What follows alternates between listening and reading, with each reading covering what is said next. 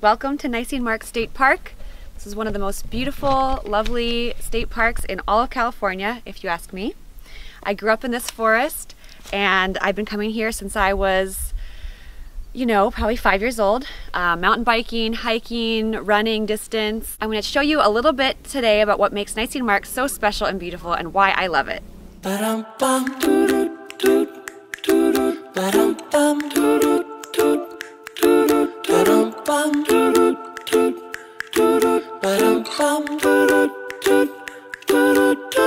Here we have a redwood grove. So Nisene is a redwood forest, and it was previously full of old growth trees, meaning they were hundreds of years old. In the 1800s, this forest became very popular for logging. So what you have in a forest like Nisene, which used to be an old growth forest but then was subjected to logging, is you have a lot of what are called fairy rings, which are when the new trees grow up around in a circle where the stumps of the old growth trees were. The next thing we're going to talk about is one of the most famous citizens of the redwood forest and the mascot of this beautiful city that we're in, Santa Cruz. It's called the banana slug. Banana slugs are very large and very bright because they taste terrible. So they're actually advertising to predators, "I'm horrible, don't eat me." And that's what they do, that's their thing. Typically birds love slugs, but these taste terrible, and so that's why they can be so big and obvious. Oh, he's coming out to say hi. Look at that cute little face. So banana slugs are also very slimy. They have a lot of mucus covering them. You're gonna see this good sticky slime. And that protects them. And it also helps them climb. This plant here is one of the most iconic redwood forest plants. It's like a ground cover. It's called redwood sorrel. And it's basically like a three-leaved clover. And in the spring, they have really beautiful purple flowers. You'll see this pretty much everywhere that redwood trees grow, redwood sorrel. This right here is a trillium. It has a kind of a naked stem coming up from the forest floor, 3 huge leaves, and that's sort of like how you'll always know that that's that. And then from that grows the flower. This one's already bloomed, but we'll also have 3 light purple petals. And so it's called a trillium because of all the 3s.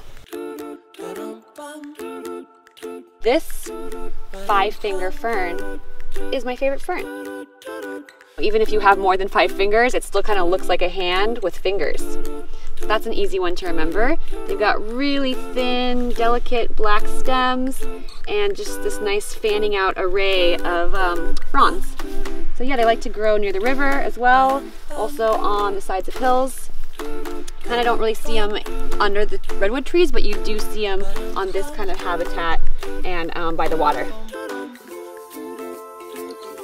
So here we have a nice little cluster of some usual suspects in the redwood forest. We have sword ferns, which are kind of obvious to identify because they grow long and straight from the root, like a sword.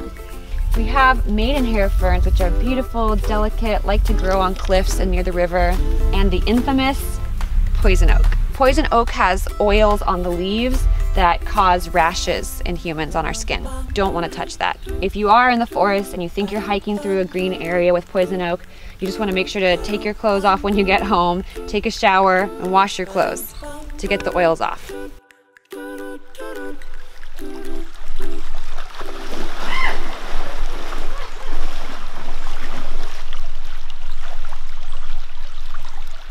So this amazing formation is another example of huge old growth trees becoming the foundation for a whole bunch of new trees. Let's go inside. There's a lot of burned out, hollowed out stumps. I'm guessing it was lightning that kind of hollowed this whole thing out. You just have all this fire here. And then from the ashes came these new baby trees that are not really babies anymore. I've taken a lichen to this plant here. No, just kidding. This isn't even a plant, it's a lichen. And a lichen is, I believe, a symbiotic colony of fungus and bacteria. One thing about redwood forests is that they require a lot of moisture to grow. And what that brings is a lot of fungi. So it's a fun place to go if you're into that sort of thing, which I am. You're a fun gal. I'm a fun gal and you're a fun guy. I'm a lot shorter than you too. Yeah, and I have very flexible legs. Yeah, I don't, but... So put your right foot up. Yeah. Yep. Ah, you're golden. No problems at all. If Dom were king of the forest.